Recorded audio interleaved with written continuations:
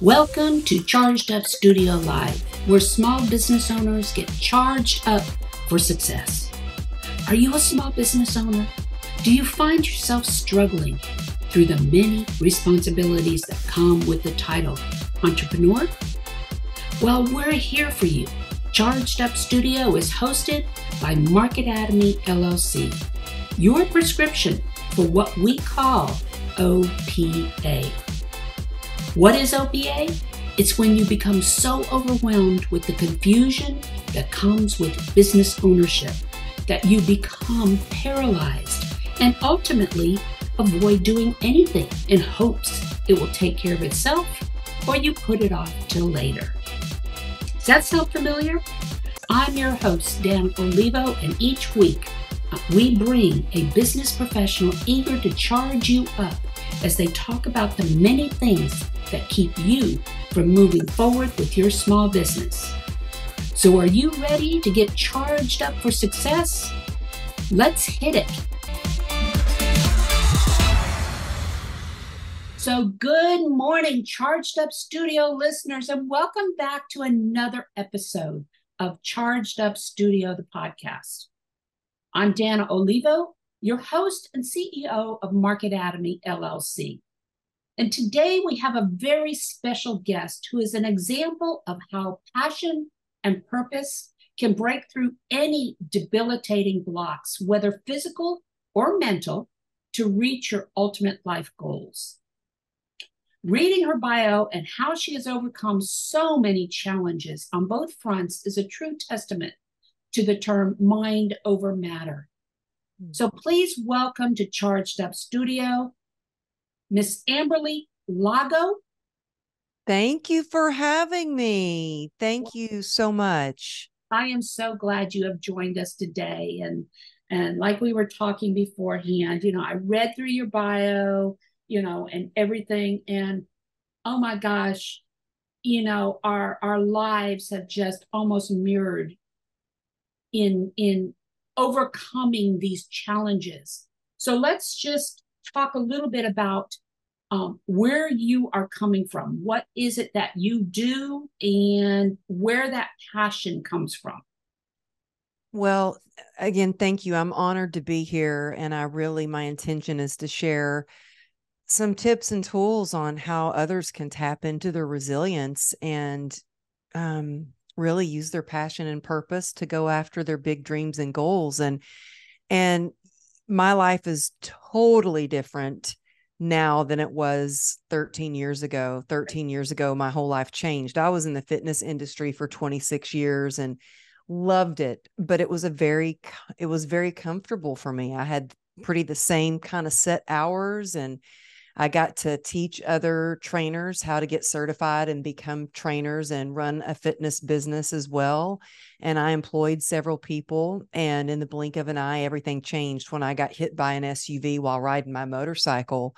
And it really, through months in the hospital, 34 surgeries to save my leg from amputation.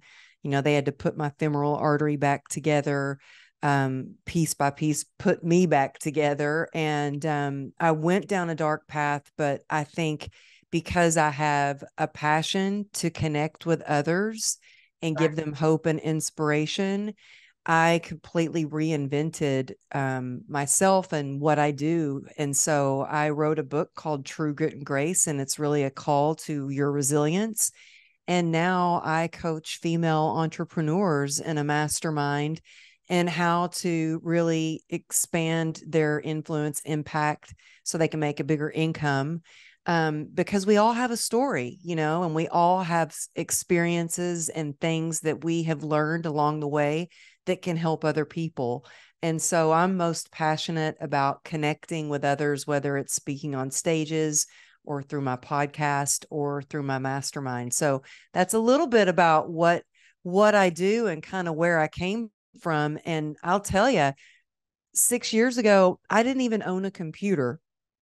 And so I didn't know what Zoom was. I didn't have social media. I think I had started a Facebook page just to kind of keep in touch with family and friends. And so once I decided to write a book and share a message of hope and inspiration, I was like, well, I got to figure out this social media.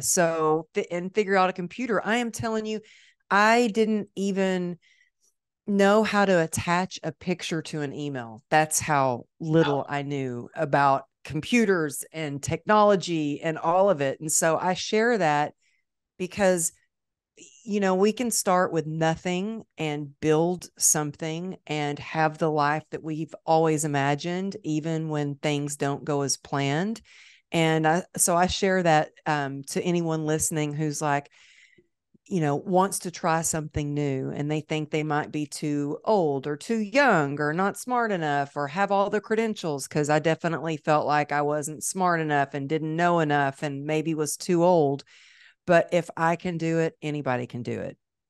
Well, it's so impressive to hear this because of the fact that, we know, and I know and I know, so many, not just women, but men out there as well, who struggle with those insecurities. And we call them insecurities, but what they actually are is our inner voices. And there are inner voices that are telling us we can't do it. We can't do it. And I can tell you that for the longest time, I believed I could do it. But you get to a point where you have to cross over and accept the rewards for what you've done. That's where we end up getting caught, because I knew that once I stepped over that point, I'd have to show and accept the fact that, look, or not accept the fact, but take the chance of somebody calling me a fraud or something to that effect. And when you talk about how you went through your debilitating accident, which is basically what it was, what is it that really you dug deep? What was it that helped you through that? Was it faith? Was it, what was it that helped you through those difficult, dark times?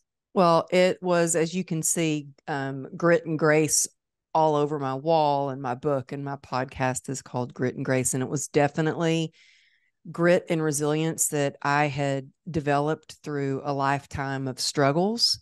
And it was by the grace of God. And it was by working on my mindset through the years. I think that growing up, being an athlete and a dancer and having great mentors and a coach and a dance instructor that used to just, I always thought, man, why is she the hardest on me? And I didn't realize at the time why, I would do 3 pirouettes and she'd say, well, but you could always do 4. I'd be running on the track. I was a miler and running on the track, and it'd be so hot and humid and I'd be throwing up, and the coach would say off the track to throw up and keep going. And so I really learned how to push through, how to push further than I thought that I could go. I learned a lot about perseverance, and through dancing and through athletics. But when I woke up from a coma, the first thing I learned was, the doctors said, you've got a 1% chance of saving your leg from amputation. This is basically a war wound. There's nothing we can do for you. We're going to have to amputate. And all I chose to focus on in that moment was they said I had a 1% chance. And I said, oh, okay. Well, so you're saying there's still a chance, and we need to find a doctor who's willing to take that chance with me. And I think that resilient people choose very carefully what they put their focus on. Right before we got on this call, I was just telling my husband about my dad, and I love my dad, but he's a good man, but he's the kind of person that the glass is always half empty. Exactly. He's very pessimistic. He's very negative. And I knew my whole life, I was like, I am not going to be like that. I'm going to focus on the good. And I realized when I focused on the good kept getting better. Like what we focus on, that becomes our beliefs, that becomes our actions, and that becomes our destiny. And so when I was in the hospital, I think what really helped me with my mindset and to get through every day, because it was not only painful, but to look down at myself and not know if, today was going to be the day they were going to amputate my leg. And, but to also look down at my leg that was held together with metal rods and completely just, I mean, if you could see pictures, I actually posted a picture on TikTok and they like took it down. They were like, it's too graphic, if that gives you any idea. But I noticed I was spiraling down, like just getting depressed Yep. and like thinking, my mindset was like, oh my gosh, what if I don't make it out of the hospital? What if they take my leg? What if my husband doesn't love me? What if I can't chase after my kids? What if I can never wear a bikini again? Like those kind of things. And I was just spiraling down into this despair. And I thought, wait a minute, I've got a choice here.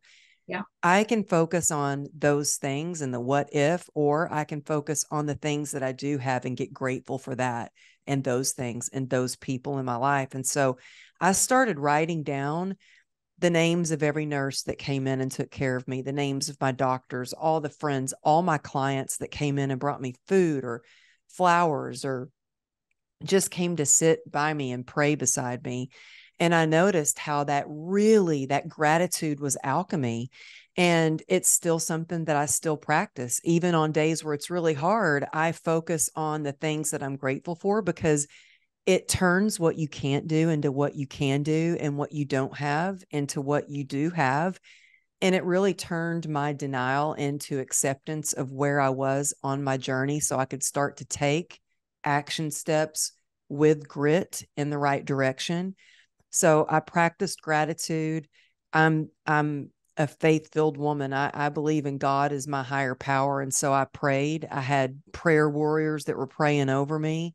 I had to believe in something bigger than me to get through that.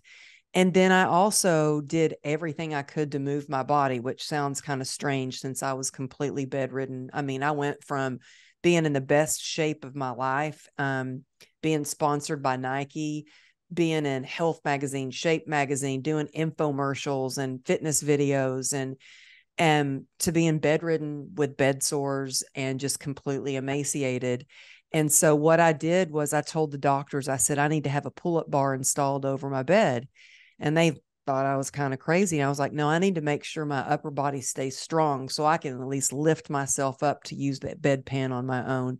Then I had one of my friends that was a trainer bring me a couple of dumbbells. I'm pretty sure he stole them from the gym because they looked, yeah, I think he stole, but I was doing curls in between surgeries. I was doing my, Yeah. pull-ups, my curls, not necessarily that I was like, oh, I want to get, nice arms, or I just knew that moving my body, it moves your mood, it builds your confidence, and it lets you focus on the things that you still can do and allows you to think, I'm still moving in the right direction.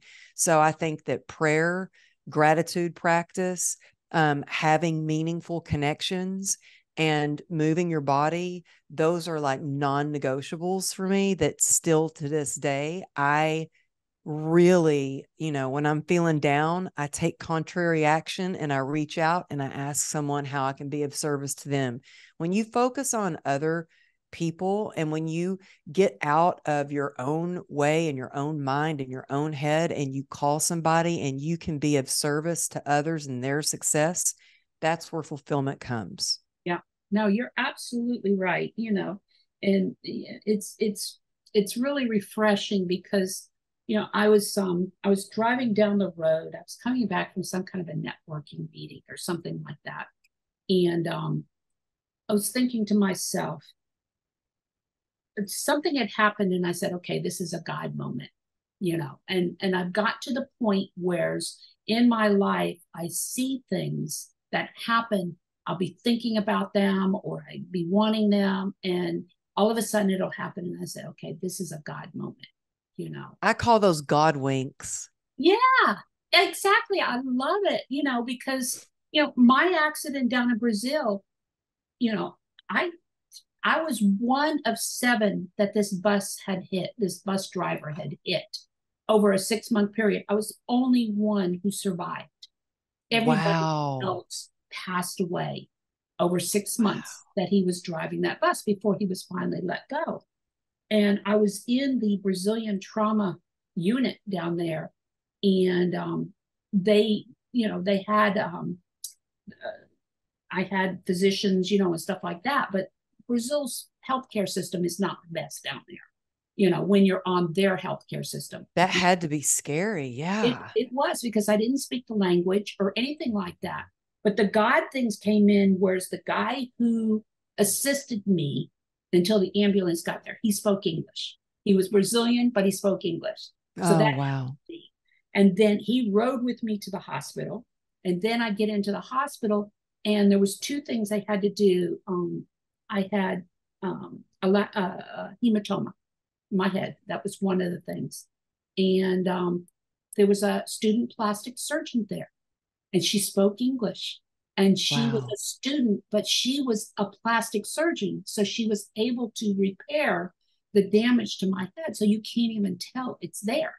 Wow. So, those to me are all God moments. My representative down there happens to be the sister of three doctors. And so she had them come in and see me, and they told her, you need to get her out of here right now or she's not going to live. So they Mm. immediately, within 12 hours, got me into a private hospital.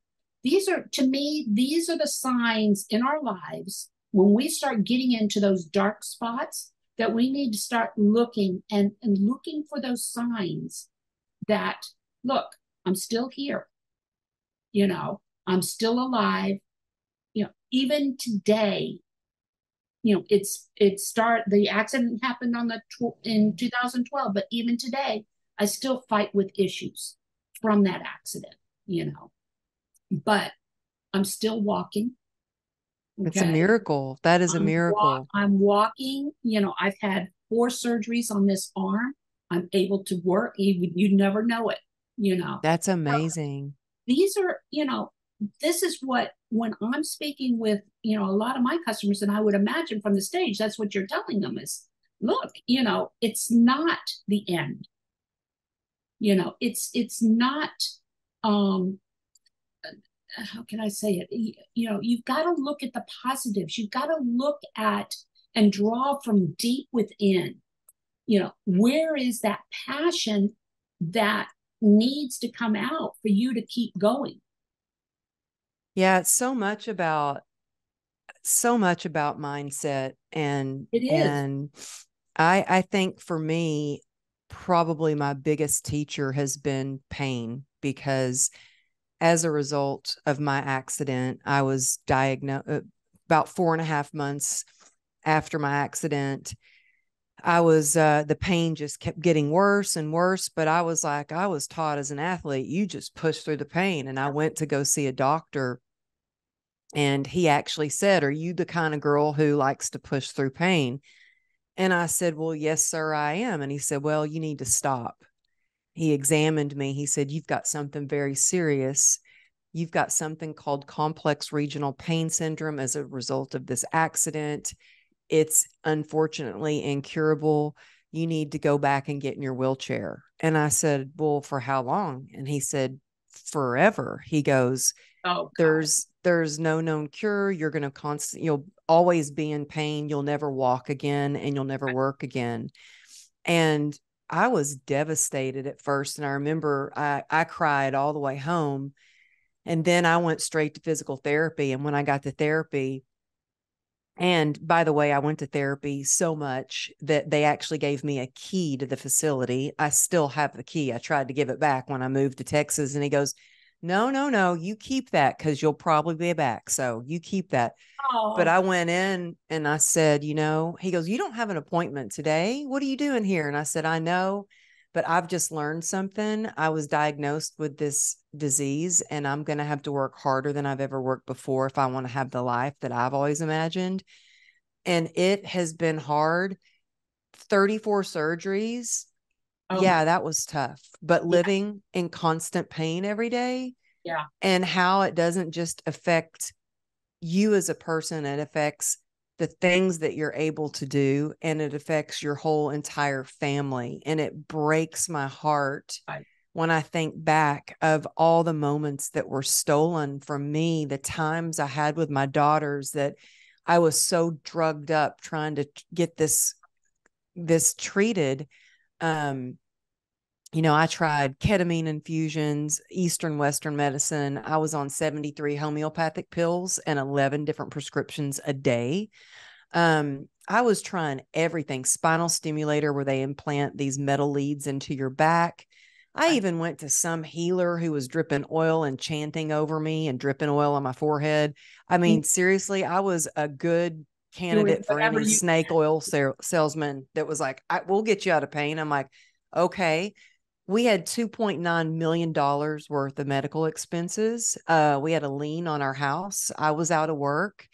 And I really hit a rock bottom, and I was in a place where I didn't want to live anymore. I thought, I can't continue to live with this pain. And it was in that moment that I feel like I had just that little glimmer of light. I think we all have a light within us. And I prayed. I got on my knees and I prayed, and I was like, I need help. I thought about my daughters, and I thought, I can't leave them. And I prayed, and that gave me the courage to ask someone for help. Right. And I think that if you're struggling, reach out and ask for help. Right. Connection and community is life-saving. Right. And, I still live with constant chronic pain, and people, at the gym, my nickname is Boots because I work out in boots. Because of this nerve disease, I can only wear a certain pair of shoes. My ankle's fused. My calf is in the front of my leg. I did a muscle flap. All the skin from the top of my leg is on the bottom of my leg. My toes are made from metal. Actually, my leg from the knee down is all metal all the way down to my toes. And so, I used to be embarrassed of my scars. I used to be embarrassed that I couldn't wear tennis shoes and I have to wear boots. And I played in the celebrity softball tournament last year. And my husband was like, what are you going to do? Like, you can't wear boots on the baseball field. Like, what are you going to do? And I'm like, those are the only shoes that I can wear. So I tried wearing some orthopedic tennis shoes, and it flared the nerve disease up so bad. Like, in the middle of the game, I went back to the locker room, got my boots. So I'm at the gym the other day, and this guy comes up and he says, hey, I just wanted to let you know that your nickname around here is Boots. And so now I just embrace it. I'm like, you know what? We got to start where we are, do what we can, like use what you have and do what you can. Yeah, that's exactly it. It's when you start listening to those inner voices all the time, those critical inner voices, that you're not good enough, and things like that. What you're doing is you're just opening yourself up to take in all the negativity that might be around you.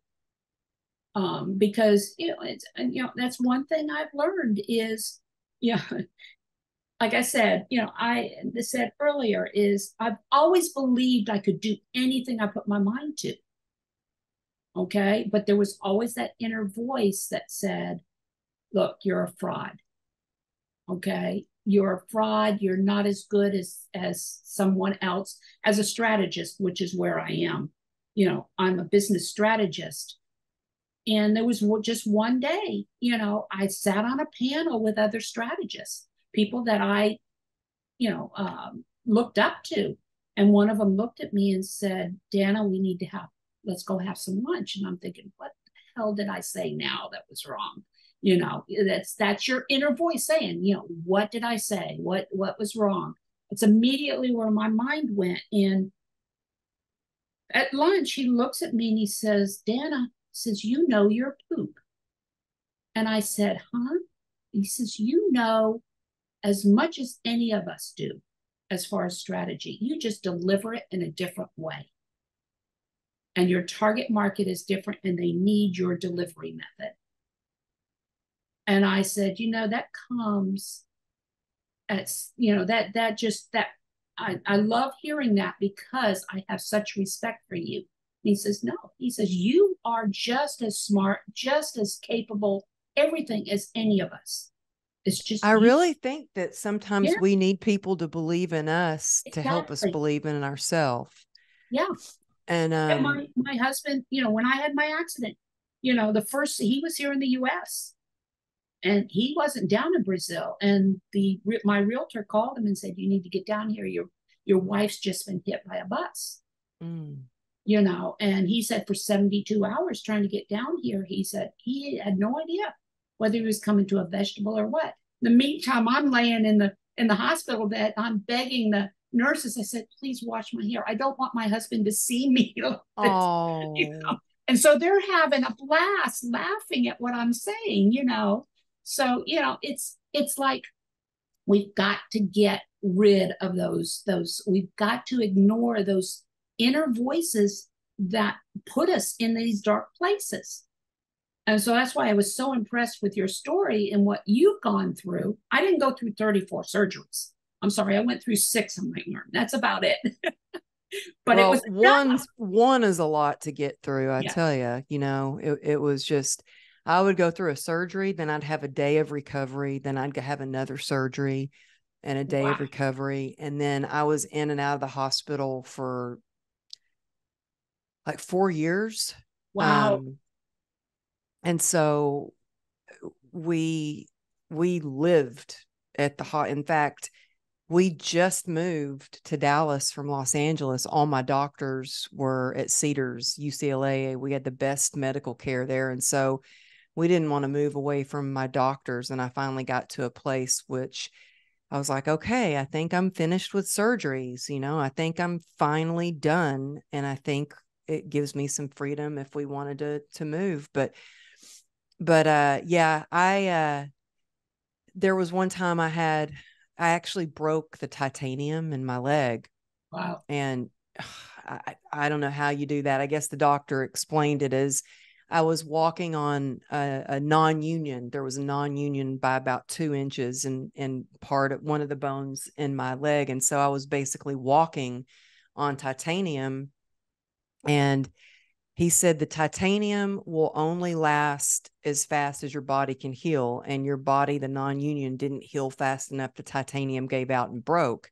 Yeah. I thought maybe they'd put a cast on it. Oh no, it was a 12-hour surgery Yeah. to take the broken pieces out. And then they couldn't close my leg back up. So they had to put a wound vac on it and wait Oh, 2 days and then go close my leg back up.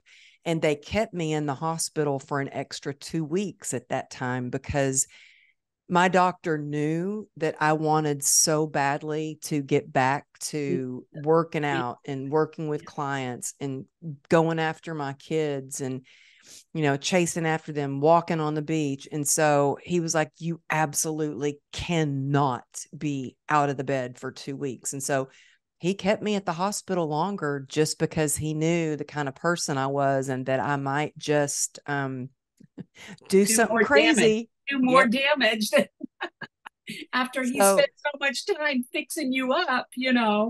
well, the cool thing about it is I called pathology over and over and over. And I said, can I please have all those broken pieces of titanium? And they finally were like, okay, okay, we'll bring them down. They brought down a bag full of all this titanium. And I wanted to make like a bracelet for me and my daughters. And I took it to a jeweler as soon as I was out and recovered. And he said, uh, I can't work with titanium. It's the hardest, strongest metal. We can't bend it. And so instead, I decided to make a wind chime. So I made a wind chime out of that titanium, and I still hear it. It's right outside my window of my office. And every time I hear it, it reminds me of just how powerful the human spirit is and how much, you know, we can heal and then we can help others. And I, so it's cool. That little wind chime, I look out there and go, man, oh, when I feel down, I look at that and go, you know what? I come a long way. And yeah. sometimes I think it's important to focus on like, look at how far you've come. Yes. No, you're absolutely right. We have to reflect like that. We have to see how far we've come in order to appreciate the work that went into it, because like I said, I could have been 10 feet under. I could have been a vegetable when David got down to Brazil, Yeah. but Yeah. all I kept worrying about was I want my hair washed. Because as far as Oh, I'm I concerned, know. I I know. actually had to have the back of my hair because I was in a coma and then completely bedridden and not able Yeah. to move at all for so long. Mm-hmm. And this is gross, but then there was also blood in the back of my hair that it basically turned into like a big dreadlock, and I had to have my hair cut out. That, They couldn't. that's where mine was. I had all this blood caked and everything. So yeah, and so I did not want my husband coming in and seeing me like that, because he would have gotten an even worse impression. As far as I was concerned, I'm on the other side of it. I I didn't. think that's so important to It is. share because It even is. on days where like I might be feeling a little down or something, if I just take a shower, wash my Yeah. face and hair and put on a little bit of makeup, Yeah. put on some nice clothes, I feel better only just doing that. Yeah. No, even with I mean, I went through it myself after they did the work on my face and everything. Um, I wouldn't even look in a mirror for 2 weeks, 2 to 3 weeks. I was scared to death to look in a mirror. And when I finally did, I just broke down. But Mm. that was it. Once I broke down, I realized, okay, I'm still here. You know, I could see it was starting to heal. It was still black and blue, and all these stitches and everything. But it's important for us to face the darkness, but also realizing that it's only temporary. Mm-hmm. Our faith, our ability to, that's where the passion comes in. That's where the passion and the perseverance comes in. You've been through it. It could have been so much worse. And then you look at somebody. This is what drove me down in Brazil. Okay, in Brazil, their medical side, their medical, whatever you want to call it, Medicare or whatever, is terrible. Okay, I was being wheeled into the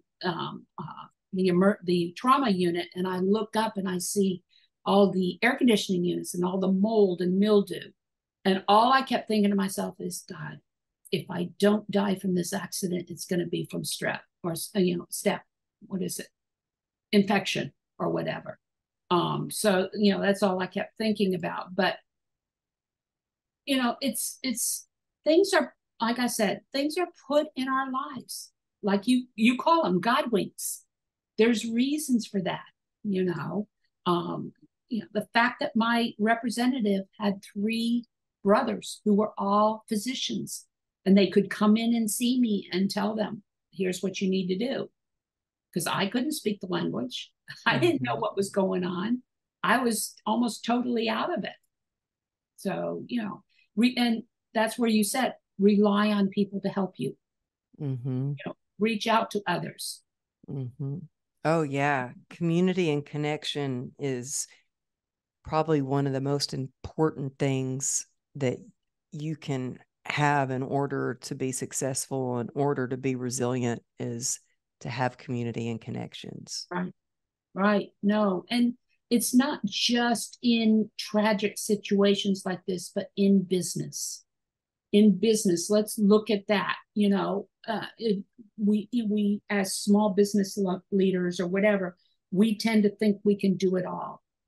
We can start a business, we can wear all the hats, we can do this, we can do that. The next thing we know, we're operating in a vacuum. We have nobody out there that we can, bounce things off. Um, Oh boy, let me tell you, I telling you, know I can't do it all. I have a team.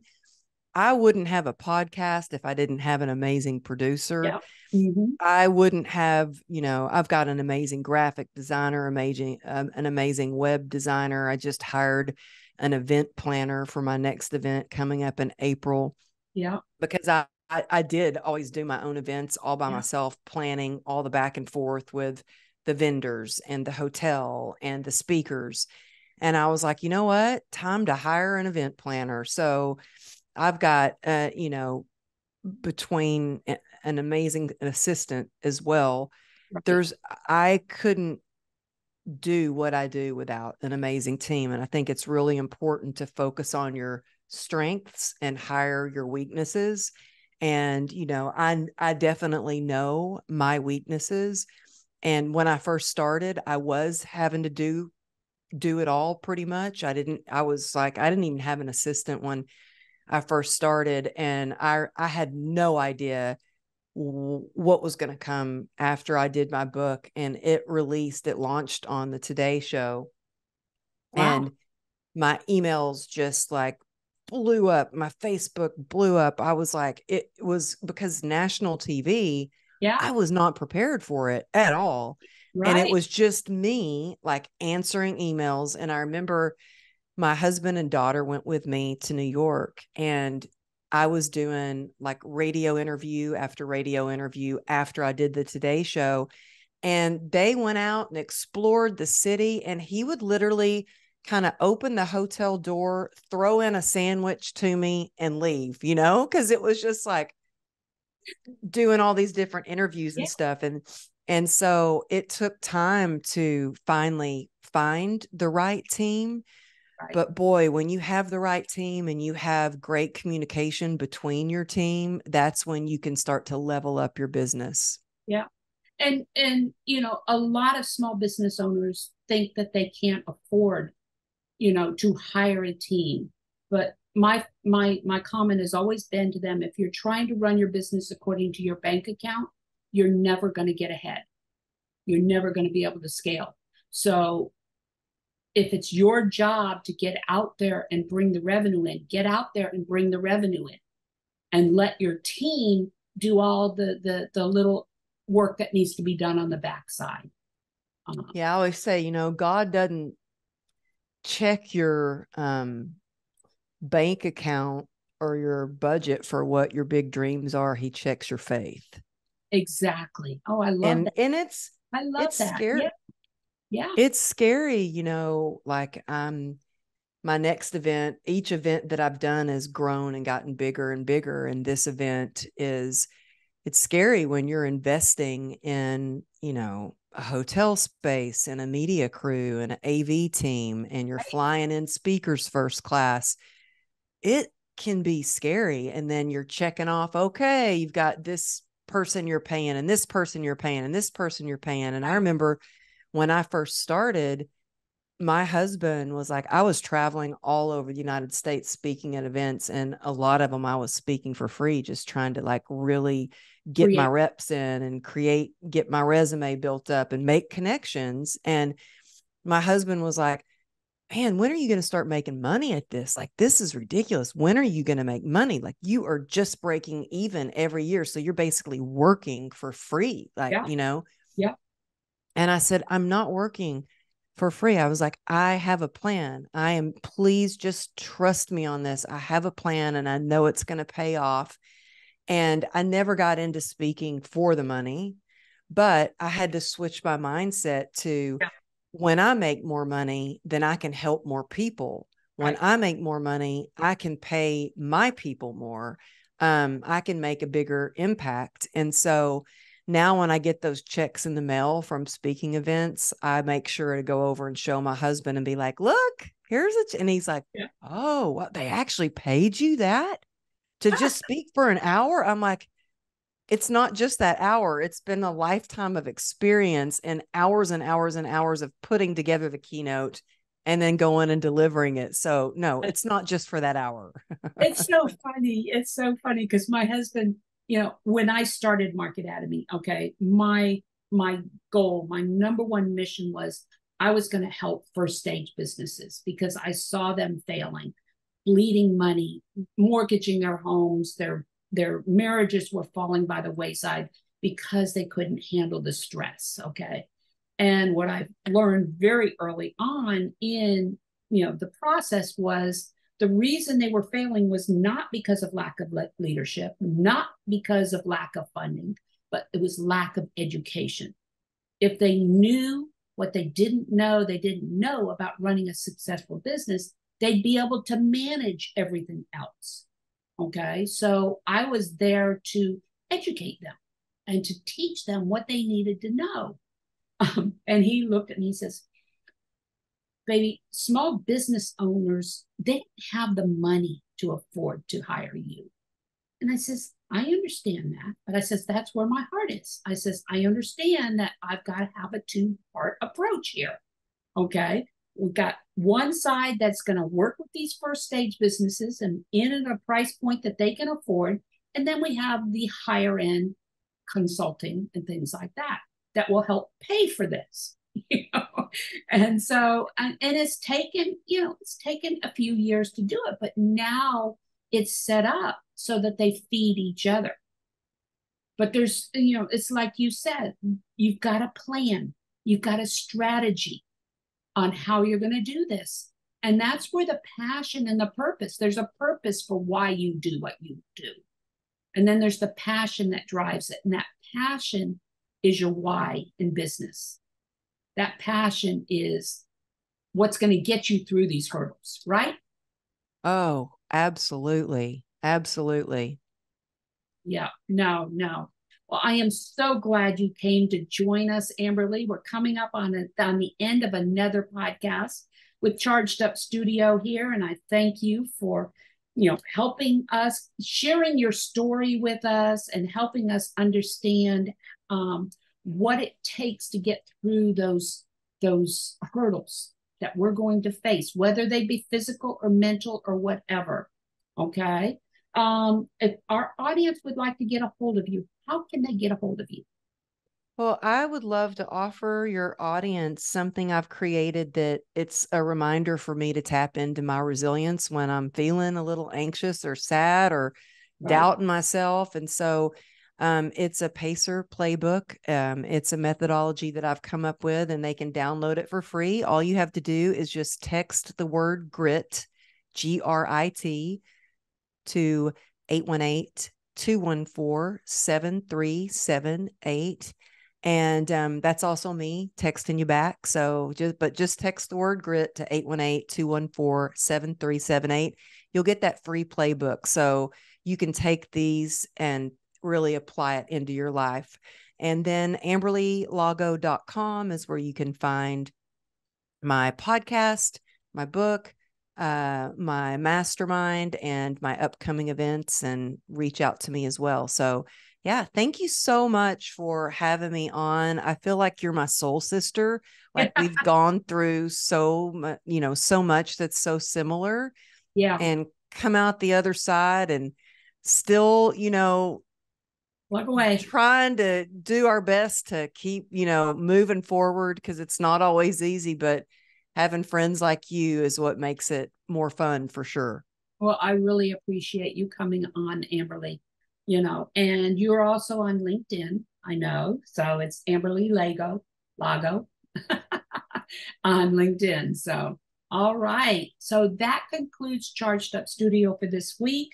Charged Up Studio is a product of Market Atomy, LLC, and marketatomy.academy. If you would like to find out more information about our courses that we have for first stage businesses, go to Market Atomy, marketatomy.com or marketatomy.academy. And you can get all the answers that you need. We'll be back again next week with another exciting episode of Charged Up Studio. In the meantime, go ahead and sign up, subscribe to us through our website at chargedupstudio.live, or go ahead and leave us a review on our Google Facebook page. Again, this is Dana Olivo with Market Atomy LLC, your host with Charged Up Studio. And thank you once again, Amberly. Thank you. You've been listening to Charged Up Studio Live, the podcast with you, the small business owner, in mind, with your host, Dana Olivo. Join us every Tuesday as we bring you valuable tips and insights into many of the topics you don't know about growing a successful business. Please leave us a review on any of the streaming platforms you are listening to, or visit us on the YouTube or Facebook page and leave a review or subscribe so you don't miss another episode. You can also support us through Patreon by visiting our website, chargedupstudio.live, and click on the Patreon link. Until next week, go out and have a charged up week.